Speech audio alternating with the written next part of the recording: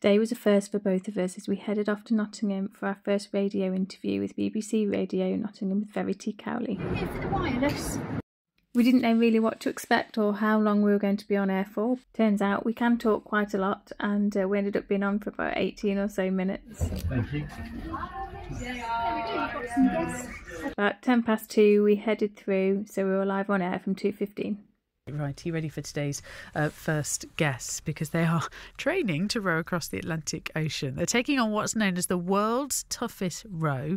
It's a distance of 3,000 miles. They'll battle 30-foot waves, rowing around the clock for weeks on end and dealing with whatever sea life they meet on the way. They're hoping to become the fastest mixed pair ever to complete the challenge. Jules and Ian at Palandine are here now. Hello. Hello. To the pair Thank you for having us. Thank you so much for coming in. Are you mad? Yes. A little bit. It even says crazy on our banner. Oh, does it? Yeah. Does it? Does it? Because, I mean, I can't even get my head around what you are training to do at the moment. Tell me how it all came about. Jules, do you want to explain? Yeah, so I'm a rower anyway, so it's a good challenge. And then I tried to row at Women's Henley about 5 years ago now with a female doubles partner who's about the same height as me, which is very short, 5'3". And normally rowers are quite tall, and there's a lightweight category. So we entered the lightweight category, and they got rid of it basically out of that year's race. And so we trained for a whole year with a coach around life, kids, work. So 6 sessions a week or 9 sessions a week over 6 days. And we didn't even get to compete because there was 32 rowers, boats, and they took the first 16 of the fastest crews, and we didn't get to race. So the heartache and the athlete soul destroyingness of that made me want to do something bigger and better and fairer. So across the Atlantic in that race, you can either do it as a challenge or a race, and so you can race against men, women, all ages and all heights and sizes. So that's what you're doing. Yeah, that's what we're doing. And you're doing it as a race, are you, rather than a challenge, or is it? It depends. Yeah. Yes. So we have a boat that will do the race happily and safely, and she's sturdy, and she's done it 5 times. Okay. But we went on a faster boat in Holland for our training row, and she's brand spanking new. She's lightweight. She's got all the latest technology, all the lightweight kit, and yeah, we want her. She's £80,000. Oh, this is the thing, isn't it? Like money is part of this. It's massive. Like an expensive thing to do, isn't it, Ian? It is massive. They do say the toughest part of the race is getting to the start line. Oh, really? Yeah, because it's such a lot of money, and then the biggest thrill is when you get to the end. Yeah. So yeah, we are just so excited about the fact that we can do it with what we've got, but it's not going to be competitive enough. You want to push it a bit further. Yes. Yeah. And Ian, have you been a rower as well, or is it Jules who's kind of? So no, Jules is the rower. You along this way. Yeah. I had a friend who rowed the Pacific Ocean back in 2018, and the moment she got back, it was, Ian, you've got to do this. It is life-changing, changes your whole perspective on everything, and you would really benefit. And I'm like, yeah, of course, I agree with you 100%, but I can't think of one person that I could be within little over 20 feet of for a number of weeks. Yeah. And that was it. Nothing more said, really, other than the occasional dig at me every now and again. And then a year later, my friend had a documentary made and aired as a private little screening, and a young lady came to watch it, and she appeared to be on her own, so I had a little chat with her.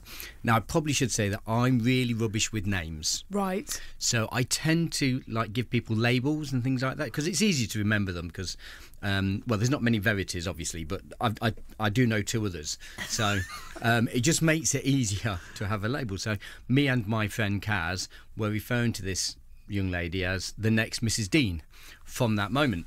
And yeah. And she was. Well, yes. 2 years and 2 days later, we met up. Wow. For the first time. We'd followed each other on Facebook, and then it was about 3 weeks after we met up, we went into COVID lockdown for 3 weeks. And during that full coat, because that was the full sort of serious. You can't Beginning go out of anywhere. 2020, yeah. And no, it was the year after when we still had when we actually had COVID and you had to stay at home. You didn't even go shopping. So there was Jules's eldest bought COVID home and then passed it on to Jules, and then Jules passed it on to me and the youngest, and everyone had it. Yeah. So, and I suddenly went, actually, I think I found somebody that, yes, I can spend that amount of time with. So we discussed it, and I said, yes, definitely, let's do this. And shortly afterwards, I rowed for the first time.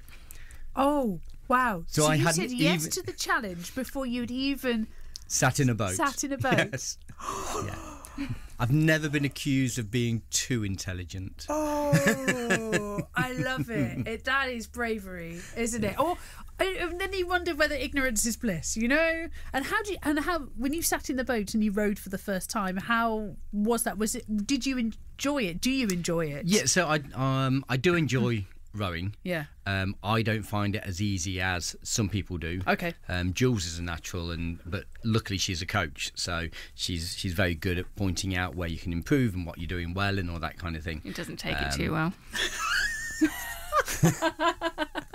This is my turn.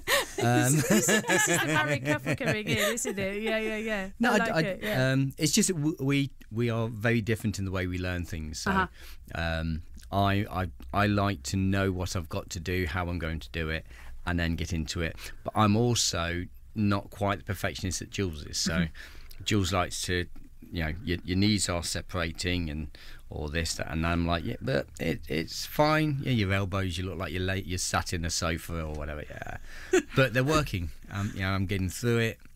And you've been doing it for 17 years. I've been doing it for 7 minutes. Give me a little something. It was. And then when we went on, so my first outing on an ocean rowing boat in the Netherlands just a couple of weeks ago, it was amazing. It was hard work, but every moment was just breathtaking and fantastic. I loved every minute of it, even when we had 35, 40 knot wind gusts coming into us head on. So it took everything I had just to stop us moving backwards. Even that was fantastic and amazing. We'll play a song. We'll come back and chat a little bit more about training, which I know, Jules, is something that everybody asks you all of the time. But actually, the breadth of training you had to do, I think, is something that is really interesting from my perspective. So looking forward to hearing a little bit more about that. You're listening to Jules and Ian Palladine, who are going to take on the world's toughest row. We'll hear more from them. As a royal. Jules and Ian, who are going to take on the world's toughest row. And every time I say that, you smile, and I'm like, ooh, oh my goodness. It's interesting, isn't it? When I think from an outsider's perspective, when you think about something like this, a rowing challenge, you think it's physical. It's a physical training exercise that you're having to go through. But Jules, as you very briefly explained when I met you outside, it's more than that, isn't it? Your training is, yes, it's hours on the rowing machine, but it's far broader. Yeah, when people ask how's the training going, you just go, oh. And you just think, well, there's the mental training, there's the sleep training, there's the physical training, there's mobility training, there's the courses you have to do to be allowed to do the race, which is sort of sea survival, VHF course, navigation courses, ocean rowing courses, first aid courses. So it just goes on and on and on. The strength training is sort of weights. We've got a gym out the back. Rowing, we can row on the water. We're very fortunate to have a river right outside and a couple of boats, but then we've got our ocean rowing boat training as well. So there's endless possibilities for training. And talk to me about the kind of the mental training and the sleep training and that. What does that involve? Yeah, so mental resilience training is doing something rubbish every day to get yourself used to being rubbish. Yeah, so doing something rubbish every day. Yeah, so we did 153 days of climbing in the river. Open water swimming from Boxing Day, so right through ice swimming and out the other side, and we did it, didn't we? So Jules really feels benefits of the open water swimming, sunlight, glistening on the water, and you just watch Jules' face light up as that kind of happens. 4 degrees, it's classed as an ice swim, and she gets in and she's all shivery, and then suddenly the sun just casts itself across her and she's like, oh, me? I just feel cold and wet. Yeah, hate it. It's so nice to hear somebody talk about open water swimming in that very kind of clear way, because normally what we hear is how amazing it is and how glorious it is, but actually for some it's just cold and wet, isn't it? And the sleep training, is that just kind of depriving yourself of sleep and still trying to... So there's a couple of things you can do. You can do a 24-hour row on the Concept 2 row machines in shopping centre sort of thing. You can do actual time out on the boat, which is mandatory as well, so time overnight.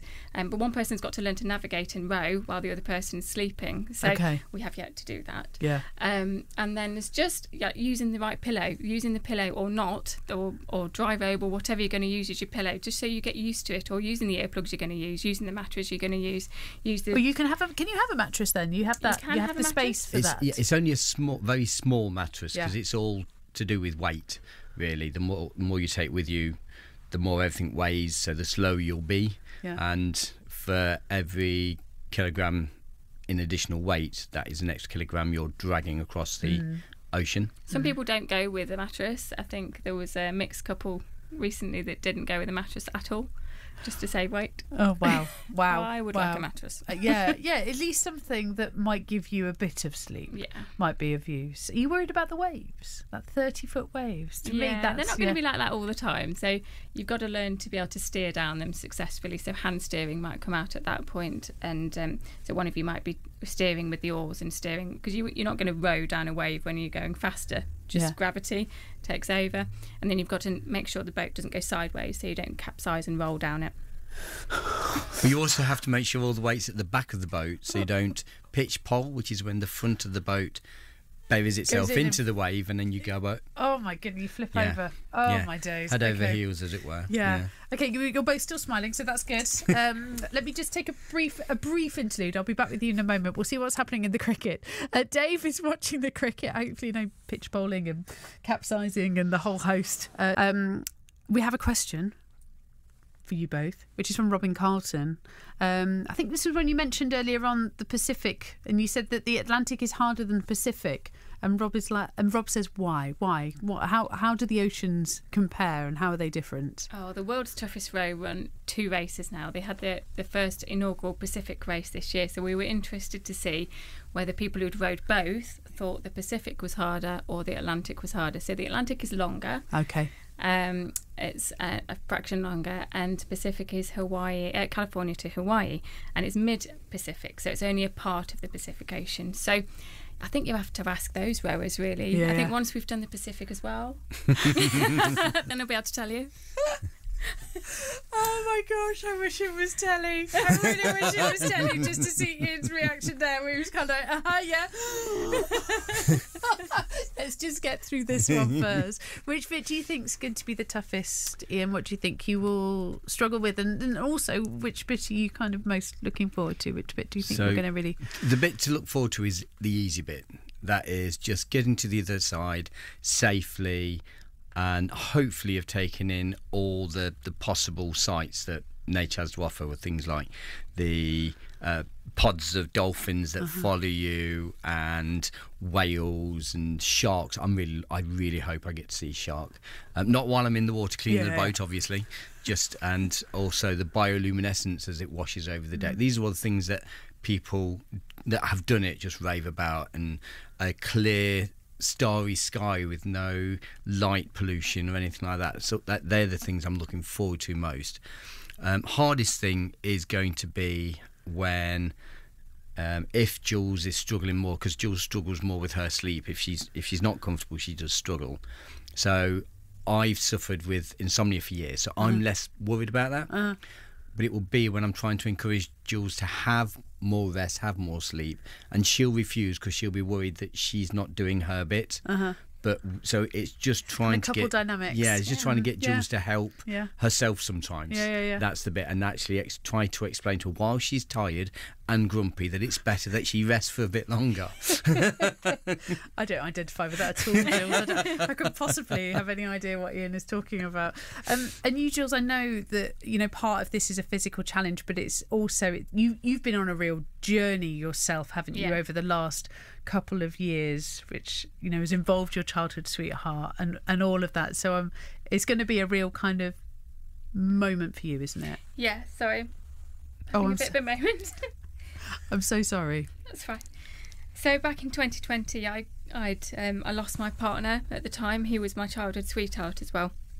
We'd got back together the year before, only 11 weeks prior to him dying, and he wanted me to row with or without him, and unfortunately it's without him, but he was really supportive of the row, and we're still going to do it. So yeah, it's taken a long time to get to the start line for me, having started that journey in 2019 with another team, and then didn't row in the 2020 year, but they did, and so it's a bit of heartache, but a lot of, there's a lot of passion to still get to the start line for me and for him and for everybody that's invested in us so far with sponsorship and things. So what was his name? Do you it's mind me Jodie. asking? Was Jodie? Yeah. Will you keep in touch? Yes, totally. Is that okay? Yes, definitely. Yeah, we'd love to come back. Can we hear about how it's going? How it's progressing, and you're both absolutely determined, and it's I can definitely sense that. So I have no doubt that you'll be there on the start line on my birthday. Will it be on your birthday? Yeah. Oh, it's December 2025. Is that it? Yeah, December the 12th, 2025. Oh, it's my brother's birthday as well. Look, it's a joy to speak to you both. Thank you for sharing your story, and very much looking forward to hearing more from you over the next couple of years. Fantastic. Jules and Ian Palindine there from Raglan-Fonsour, who are going to be rowing the world's toughest row across the Atlantic Ocean. We loved every minute of that interview, and we hope to be back soon to keep on sharing our journey to the start line.